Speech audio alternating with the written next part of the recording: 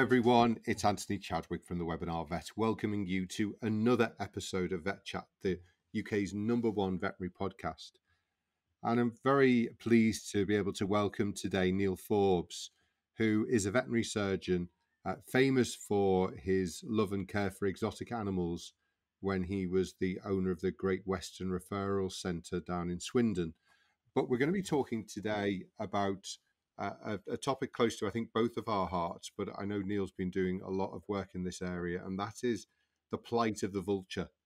So perhaps, Neil, before we dive into that, tell us a little bit about your history for those people who don't know who you are listening into the podcast.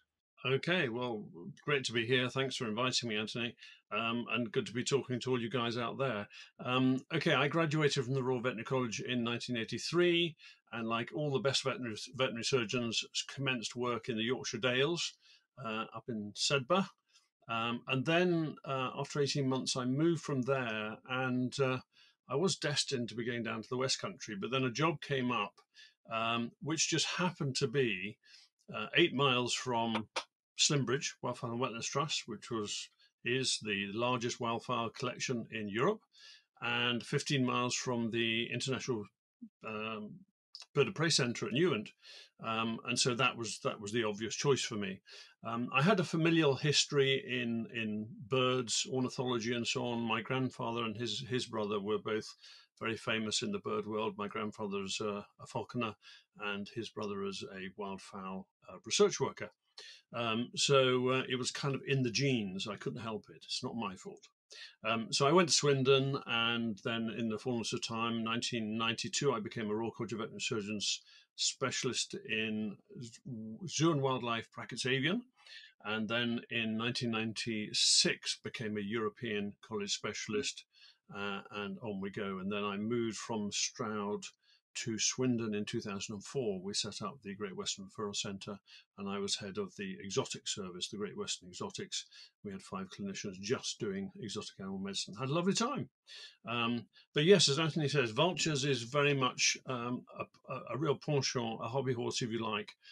And it's true to say that vultures are the most endangered group of birds in the world. And it's been going on for a long, long time, and they're really struggling. And I see myself as very, very lucky, really, that, I mean, I think it's true to say that veterinary surgeons, through their careers and their work, often have tremendous numbers of different skills that can be applied to conservation, to humanity projects, all sorts of things around the world. And I think it's great that for those of us who may be retired a little bit earlier, or maybe just feeling very fit at retirement age, can apply some of those skills for the benefit of whether it be wildlife or developing countries or human calamities and so forth. And so in my situation, through my career, one of my interests has been orthopedic work, avian orthopedic work.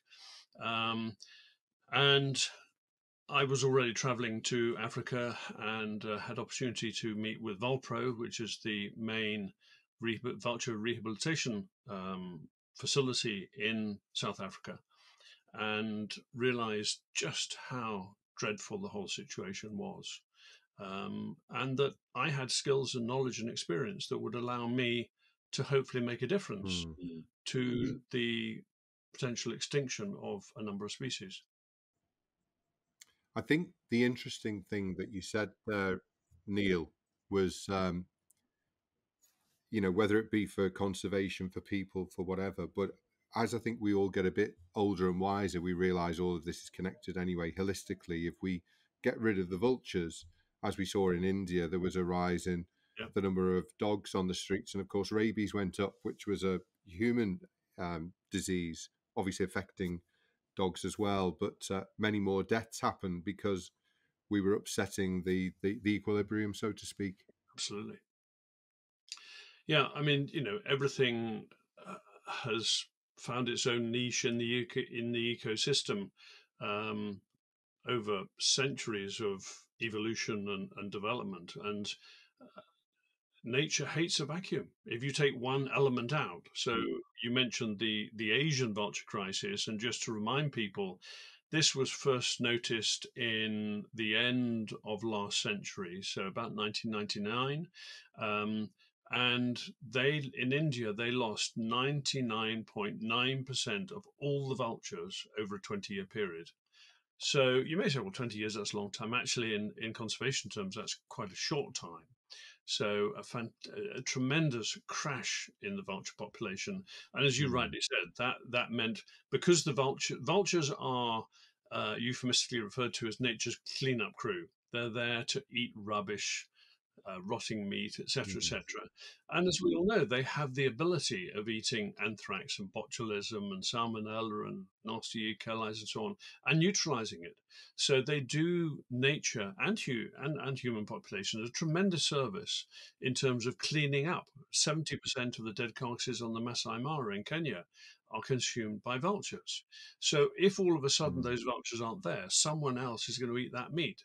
In Africa, it seems to be the pied crows.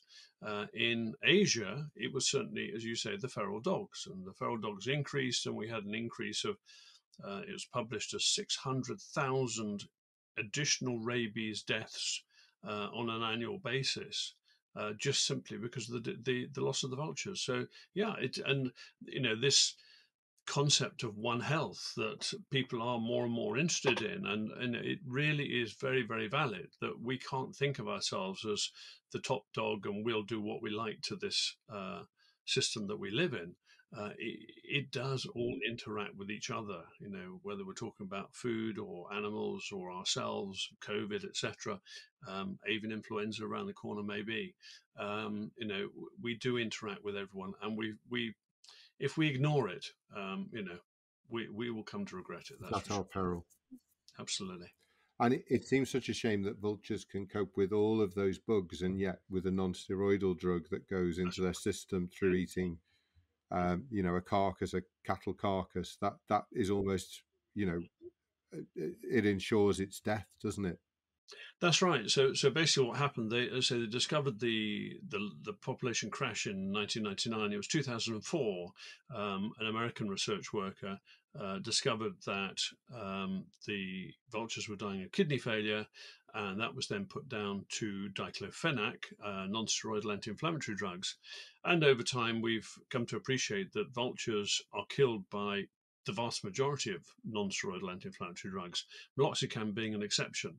And there is just one other non-steroidal they found recently, which is safe for vultures. So basically, as you say, if a carcass, whether that be human or animal, because in India the Parsi sect use what they call sky burials. They have a tower and they strap carcasses to the tower, and the vultures would then consume the carcass.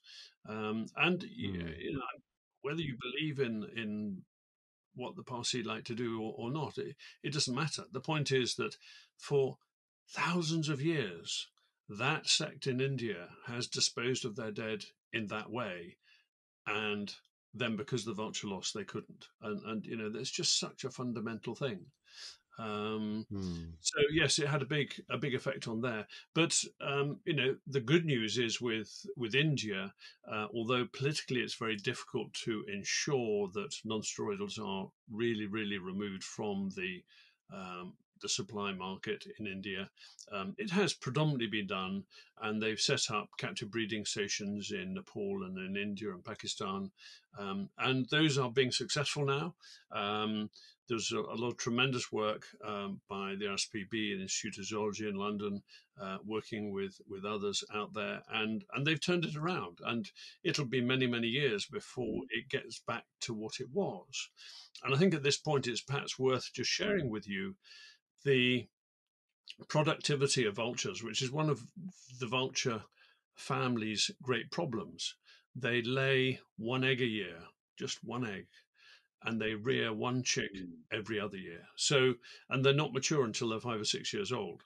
So it means that if anything happens, species of these types are much more susceptible to threats to their population, because they don't have the ability to build their population numbers back up quickly enough. There are obviously ways to do it in captivity. If they lay one egg, we can actually leave that egg with the parents perhaps for 10 days just to help the obviously it's fertilized, but to help the early development happening. And then we can move it into an artificial incubator. And by doing that before 14 days, we will actually trigger the hen, to lay a second egg. And then, of course, when the first egg hatches, we flip that back underneath mum and take out the second egg, and then hopefully get the second. And there have been some very successful experiments now. I was talking to someone yesterday about bearded vultures in Europe, where they've actually persuaded mum and dad bearded vulture to have two nests and have a chick in each nest, so that they've actually been able to double 100% increase in the production rate of captive bearded vultures. So there are some great things that we can be doing, but that's really why vultures have such a challenge. But to say India, although it was terrible, in all honesty, it was pretty straightforward to sort it out. That's a terrible underestimation, but it's something that can be sorted. Africa is totally different. Yeah, this head starting, I think, is useful for a lot of species, isn't it, that are endangered, to really give them a helping hand. I suppose the problem is that, as you said, in India, it has been a relatively straightforward problem to solve. I know, or not relatively straightforward, it's been difficult. I know Nepal, I'm an avid reader of the BBC Wildlife magazine, and Nepal was seen as a real sentinel that really started the process off for India as well, didn't it? Yeah. It was very successful with the breeding, and of course, one of the great challenges is if you are, I was going to say captive breeding. Nowadays, we like to refer to it as conservation breeding. If you are doing that, then according to the IUCN guidelines, you shouldn't be releasing the captive bred youngsters back to the wild unless the wild environment is safe from the danger that caused the crash in the first place. And that has been a little bit of a problem in some of the areas in Asia. But as I say, generally speaking, that is sorted, and it may take 15, 20 years to get populations sort of up and stable, and a lot longer to back to how they were. But as I say, interestingly, Neil, just going back to the Parsi tribe, if they were taking non-steroidals, was that affecting the vultures as well? Yes, that's why I mentioned it, because it was consuming any carcass, whether that be human or animal, that had recently been medicated with diclofenac or other non-steroidal anti-inflammatories. It would have the same effect, and it did have the same effect. As you said, Neil, in some ways relatively straightforward, get rid of the non-steroidals and things should improve, and obviously use meloxicam as the drug of choice when you're treating cattle or whatever. Africa is a lot more difficult, isn't it? Because I know I was reading an article about the poachers actually poison the vultures because they don't want the vultures to warn the guards that they've just poached something. So what other factors are coming in place to make it more complicated in Africa? We add that bit into the story as we come through, but I think the important thing for people to appreciate is that the African vulture population has been declining for 60 years. Okay, it's not a new thing, it's a very old thing. And it isn't one cause, it's a number of causes. So, and the instance of different causes does vary from one area of Africa to another. But in essence, we have conflict with power generation. So that means being electrocuted on power lines, flying into power lines, or these days hitting wind turbines. And that is responsible. Eskom itself, who is the government-owned electricity producing company in South Africa, they put their hand up. They've told me this face to face in a meeting in Johannesburg. They are responsible for 34% of all the vulture deaths, and that's a horrific figure. And although they're redesigning pylons to try and get the wires further away from the actual pylon, so that the chance of a bird extending its wing and actually while standing on a power cable touch the pylon or vice versa. They've done that bit of it, but they haven't put enough scarers on the wires so that vultures see the wires and don't fly into the wires. So there's a tremendous amount more they could be doing. But the reality is, ESCOM is a bankrupt government-owned company. You know, if it were a privately owned company, I can guarantee they would have been taken to court and sued to hell and back. But you just simply can't do it. It's not effective. So anyway, power generation is one thing. Second thing is black magic, what is referred to as mutti. So unfortunately, somewhere around 30% of deaths is caused by local people killing on purpose vultures so that vulture body parts can be consumed, either eaten or smoked, because this will allow them to see into the future. If you sleep with either an owl or a vulture head under your pillow, you'll wake up knowing the lottery numbers for next Friday evening, and instantly you'll be a millionaire, and this sort of thing. And so, you know, when we're talking about black magic, what we're talking about is not just seeing into the future, but also health, recovering from nasty diseases, whether it be malaria or AIDS or whatever. And you can say, well, that's ridiculous. But again, think about it. These people have had faith in the black magic doctor for generation after generation after generation. Even though they have access to Western medicine and Western doctors, and going to see a Western doctor is cheaper than going to see a black magic doctor, 80% of local people still choose to go to see a black magic doctor. And the black magic doctor wants these body parts because that's part of his healing process. So that's 30% due to that. And then, as you rightly say, we have poisoning. Now, there's always been a bit of accidental poisoning. So that's where the farmer is putting out bait, poison bait, to try and kill lion, jackal, hyena.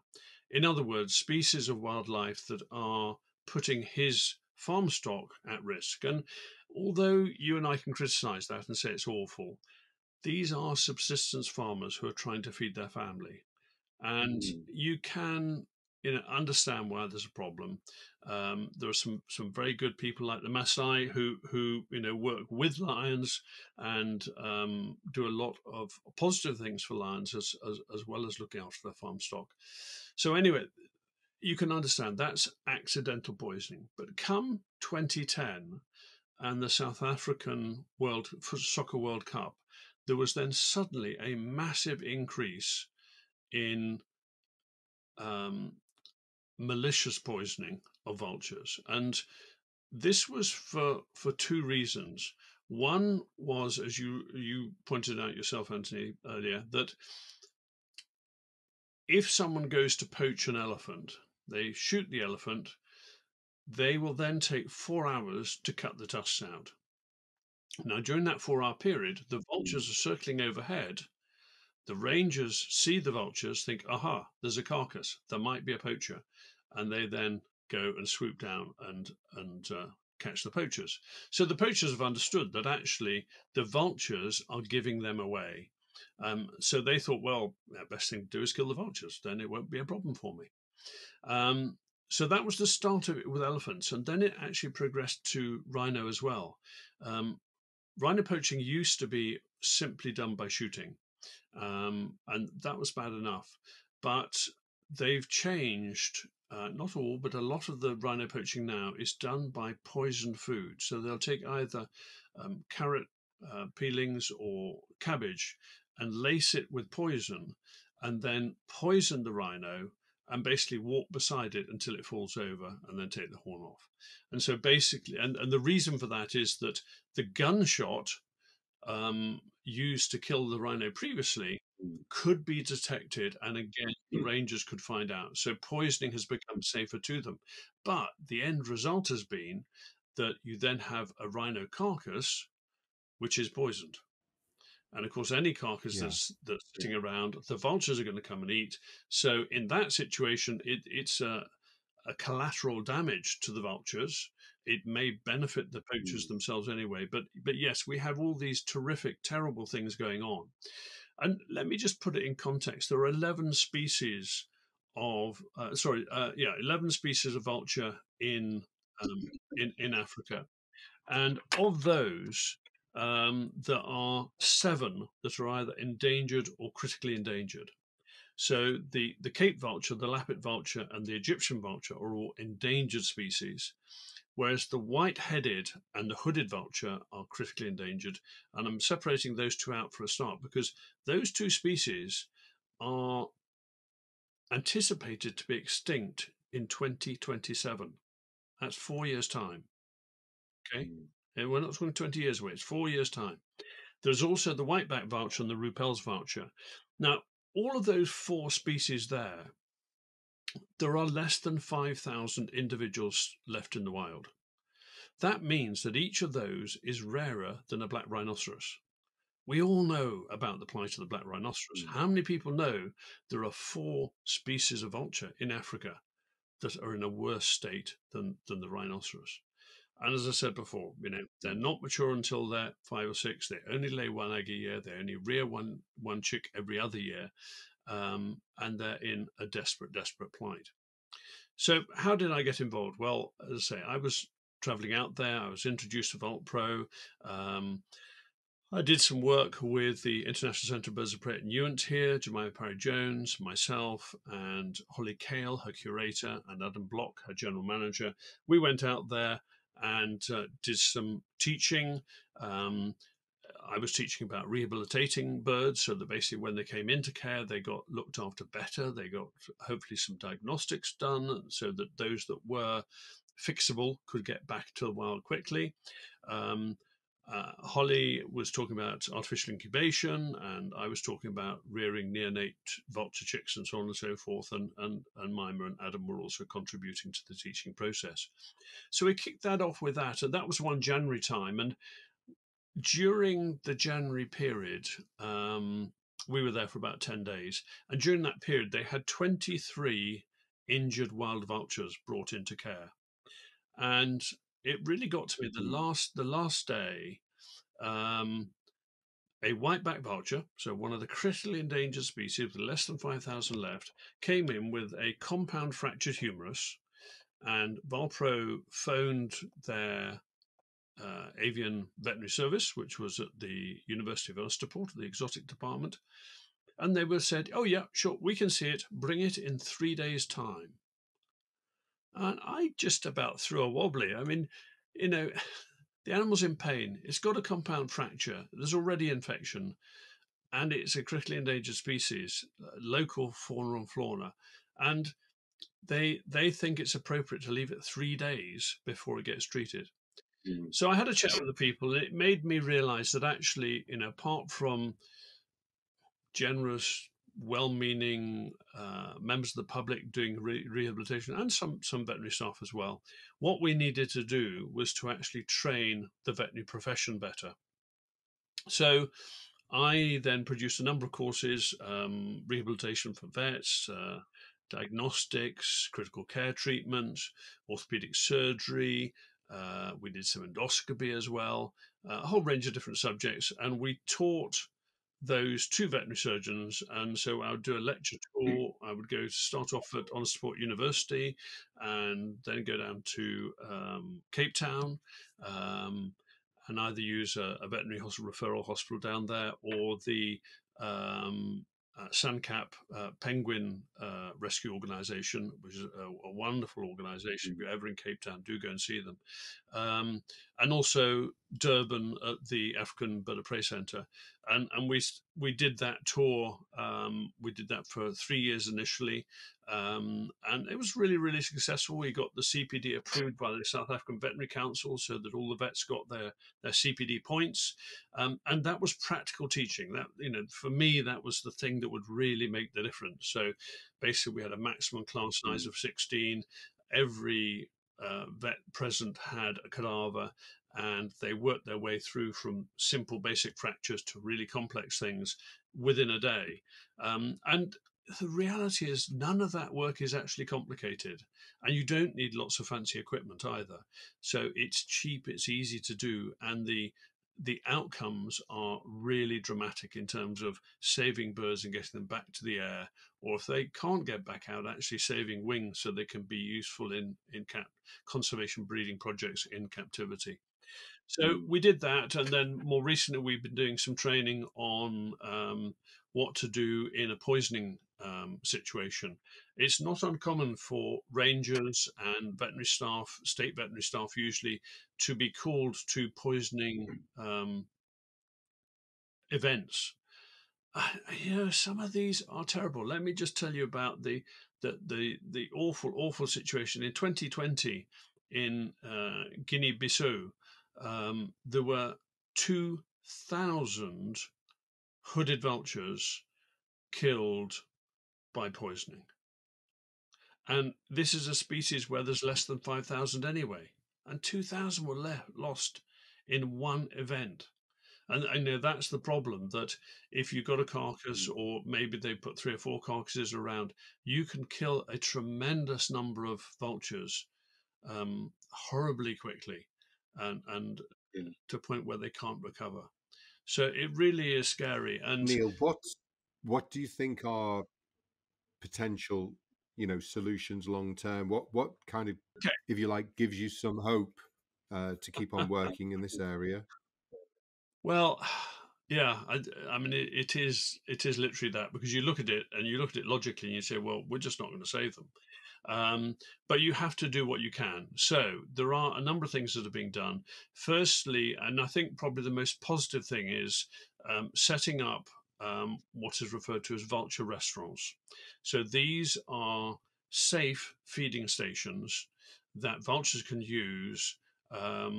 And not get poisoned. Now, just to explain, when a vulture is looking for a food, with data loggers and everything, GPS trackers, we now know that a vulture may fly 250 kilometers in a day to find a carcass.